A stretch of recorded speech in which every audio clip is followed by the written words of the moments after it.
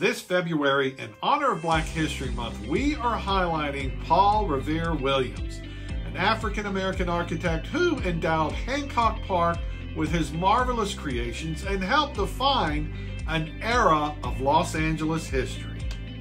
Born in Los Angeles in 1894, Williams became orphaned at 4 years old after his parents tragically died of illness. As a result, he was raised by his foster family and supported by his family's church. Encouraged by his community to succeed from an early age, Williams won numerous design contests and attended USC for a higher education. Afterwards, in 1921, Williams became the first licensed African-American architect west of the Mississippi, and the first Black member and fellow of the American Institute of Architects, AIA.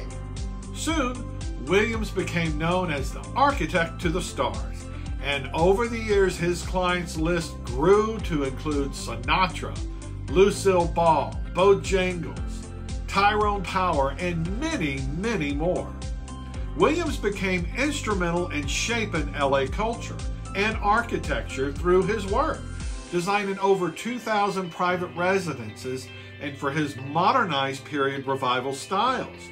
You might recognize one of them, which is part of LAX. That's right, the little space dome at LAX.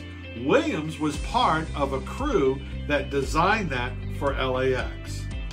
Williams took a conservative approach to trends and style, making designs that have endured the test of time. As of 2020, only 2% of licensed architects in the United States are Black or African American. And this number is not a true representation of the number of talented African American people that could be participating and contributing to this field today.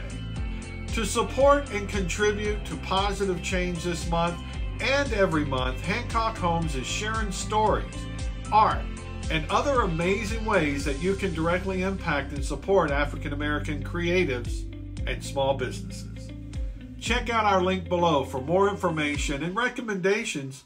Until then, I'm John Duerler with Hancock Homes Realty. Make it a great day.